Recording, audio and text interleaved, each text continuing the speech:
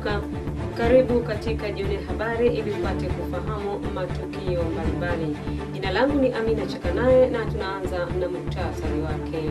Serikali ya Jamhuri ya Muungano wa Tanzania imesema itakifuta chama chochote cha siasa kitakachosababisha hali ya uvunjifu wa amani sambamba na vurugu za kisiasa.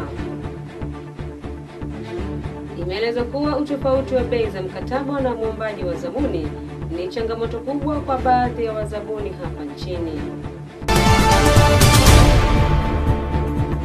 Serikali ya Jamhuri ya Muungano wa Tanzania imesema itakifuta chama chochote cha siasa kitakachosababisha vurugu na uvunjifu wa amani. Kauli hiyo imetolewa leo mjini Dodoma na Waziri Mkuu wa Tanzania Mizengo Pinda wakati akifunga mkutano wa 11 ya kikao cha 69 cha Bunge. Amesema katika kipindi hiki kumekuwa na matukio mengi yanayoashiria kuvunjika kwa amani ambayo yamekuwa yanasababishwa na viongozi mbalimbali wa vyama vya kisiasa. Kuwakumbusha viongozi wenzangu hasa wa kisiasa kwamba demokrasia si kufuta vyama wala kuvuruga nchi na kuwagawa Watanzania, bali ni kuwa na sera nzuri zinazowaunganisha Watanzania na kudumisha amani ya nchi yetu. Kila mtu pale alipo ana wajibu wa kulinda amani tulionayo na kuhakikisha kuwa sheria za nchi zinazingatiwa kwa lengo la kulinda haki za wananchi wote. Na waomba sana wanasiasa na viongozi wenzangu, tusijaribu kuweka rehani nchi yetu kwa kuhamasisha kwa njia moja au nyingine wananchi wetu kuvuruga amani ya nchi yetu. Tuwafundishe wananchi wetu kupendana na kuvumiliana na kusaidiana. Mheshimiwa Spika, matukio mfululizo ya fujo, vurugu pamoja na tukio la kulipua mabomu kanisani na hivi karibuni katika mkutano wa hadhara huko katika kata ya Soweto kule Arusha na katika mkutano wa kampeni ya chama cha Chadema katika uwanja wa Soweto Arusha kumesababisha hofu kubwa kwa wananchi na hisia ya uwepo wa tishio la kuendelea kwa vitendo vinavyoashiria ugaidi katika nchi yetu. Matukio ya aina hii yakiachwa yaendelee, uchumi wa nchi yetu utadorora kutokana na ushiriki hafifu kwenye shughuli za maendeleo. Mheshimiwa Spika, vile vile ziko dalili za kuwepo kwa vikundi vya watu wachache wasioitakia mema nchi yetu. Vikundi hivi vinataka kupandikiza chuki za kisiasa na kidini miongoni mwa Watanzania na kuleta mapigano na mauaji miongoni mwetu. Sina shaka kuwa fujo, vurugu, vitendo vya uvunjifu wa amani ikiwemo mashambulio ya mabomu Arusha na vurugu za Mtwara ni sehemu ya mikakati hiyo mibovu. Nataka niwahakikishie Watanzania kuwa serikali haitavumilia hata kidogo kuendelea kupandwa mbegu za chuki na za kidini na kisiasa miongoni mwa Watanzania. Mheshimiwa Spika, hitimisho. Changamoto kubwa iliyoko mbele yetu baada ya kuwepo hapa bungeni kwa takriban siku 78 ni kusimamia utekelezaji wa bajeti ya serikali tuliyoipitisha. Sisi kama wabunge tuondoke hapa kwa lengo moja la kushirikiana na wananchi kusukuma maendeleo na bajeti tuliyoipitisha ikiwa ndiyo kichocheo kikuu. Nchi yetu bado ni nzuri na ina amani. Wananchi wetu bado ni watu wazuri, wastaarabu, wavumilivu na wapenda amani. Wananchi wanaelewa na ni watiifu. Twendeni tukasisitize umuhimu wa kuishi kwa amani, upendo na mshikamano.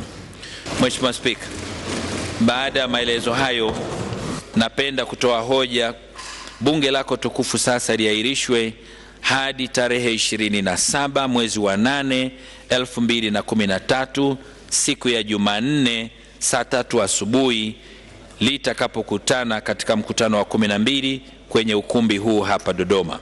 Mheshimiwa Spika, naomba kutoa hoja. Sasa Mheshimiwa wabunge na wahoji hoja aliyoiweka Waziri Mkuu kwamba bunge hili sasa liahirishwe mpaka tarehe 27 mwezi wa 8 2013 saa 3 asubuhi hapa bunge. Sasa ndawahoji. Wanaoafiki waseme ndio. Ndio. Wasioafiki waseme sio. Sio.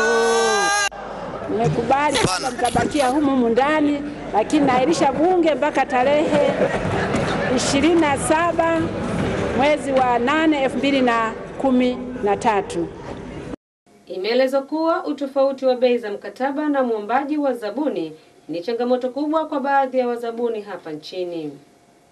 Hayo yamebainishwa jijini Dar es Salaam na baadhi ya wazabuni waliokutana kujadili changamoto mbalimbali zinazowakabili. Wamesema licha ya kufanya kazi kubwa ya kuongeza pato la taifa, lakini bado wakala wa manunuzi wa serikali JIPSA imekuwa ikiwachanganya wazabuni hao, hasa wakati wa kufanya manunuzi pamoja na malipo. Wameshauri serikali kupitia JIPSA kuhakikisha wanarekebisha baadhi ya sheria za mikataba kwa wazabuni hao, kwa kuwa wazabuni wanachangia pato la taifa. Changamoto tunazozipata hapa na pale mara nyingi ni bei na utaalamu. Mara nyingi kwenye swala la bei, basi wakati mwingine bei tunazopewa na JIPSA wakati mwingine zinakuwa ndogo, wakati mwingine zinakuwa za kadiri. Na changamoto nyingine ni kwamba wakati mwingine wanaoweza kupata kazi nyingine wanakuwa ni zile kampuni kubwa, kwa sababu mara nyingi prices tunazozikuta kwenye JIPSA zinakuwa zimetolewa na zile kampuni kubwa. Kwa hiyo zile kampuni ndogo zinapoingia kwenye mchakato, wakitaka kusupply manaka akachukue kwa wale supplier wakubwa, na kwamba akienda kununua kule kwa supplier mkubwa kwenda kusupply katika sekta binafsi au ya serikali, basi hawezi, kwa sababu bei ya wale big suppliers na bei ya hawa supplier wadogo zinakuwa zimelingana. Changamoto kubwa sana ambayo tumeiona ni kulipwa. Ingawa amekuja na tafsiri nyingi ya kusema kwamba wana set aside a fund. Hata ukisoma mikataba tunayokuwa tunaingia nayo huwa inaonyesha ndani ya siku 30 wanalipa. Leo anasema ndani ya siku 30 ndio wanaanza kuandaa kutaka kulipa.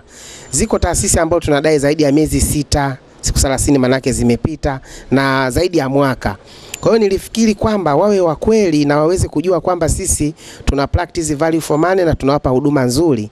Ila kama wasipotulipa wanakwamisha hata wao watakosa huduma, kwa sababu tunakopa benki, tunakopa vifaa kwa wao wanaokuwa mawakala wa vifaa, hao wanaitwa distributors, tunashindwa kulipa mishahara na tunashindwa kutoa mchango na kukuza pato la taifa. Kwa hiyo swala la malipo pia liwe zuri.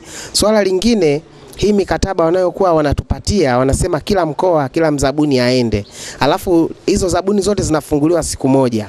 Kwa hiyo tulifikiri kwamba wangejaribu kuweka hata zoni. Kuna mikoa mingine mipya haina mvuto sana, kwa hiyo mfanyabiashara hashawishiki kwenda. Je, hawaoni kwamba itakosa wazabuni wazuri? The biggest challenges that we face currently with government procurement is, like my colleague said, that the pricing, yes, it matters, because the payment schedules that the government provides are the leading factors on prices being increased, because they're never paid in time. So what we do is, when we quote or anybody quotes a price to the government, they are bound to increase prices because of the delays. They also have to take loans or credit, and it's all together contributing factors of why the prices are hiked up so much. Akizungumza na wazabuni hao, mkurugenzi wa manunuzi kutoka wakala wa manunuzi wa serikali JIPSA, Bwana Yoswam Nyongera, amesema malipo ni haki ya kila mzabuni kwa mujibu wa mkataba wa manunuzi, huku akisisitiza kuwa taasisi zote za serikali zinategemea bajeti ambayo wakati mwingine fedha zinachelewa kuwafikia. Aidha, Bwana Nyongera amewataka wazabuni kusoma magazeti na kutembelea tovuti ya JIPSA kwa ajili ya kutafuta na kufuatilia tenda hizo. Taasisi nyingi za serikali, ile cash flow yake, fedha zinavyoletwa, kwa sababu taasisi zote zinapata fedha kulingana na budget. Taasisi ambazo zinapata fedha kutoka serikali kuu zinanunua kulingana na fedha ambayo imeletwa, na hiyo fedha inakuwa imetengwa kwenye budget. Budget ni swala moja na upatikanaji wa fedha ni swala lingine. Kwa hiyo katika hii cash flow ya kupeleka fedha katika zile taasisi ambazo zinatumia zile fedha, hutokea kwamba zile fedha ziendi kwa wakati unaotakiwa.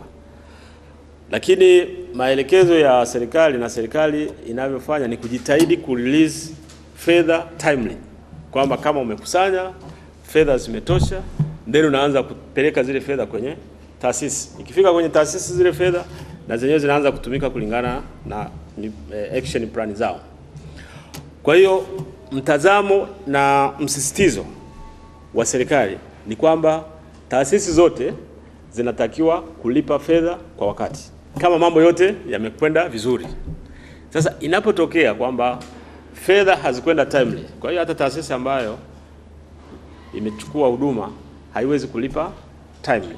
Kwa hiyo 30 days inaweza isizingatiwe kwa maana hiyo, kwa sababu mimi kama ni mkuu wa taasisi na nategemea fedha kutoka serikali kuu na hazijafika zile fedha na huduma nimeshaipata kwa kutegemea kupata fedha ndani ya siku 30, kama fedha haijafika sina mahali, siwezi kwenda kuchukua mfukoni kwangu nikalipia huduma.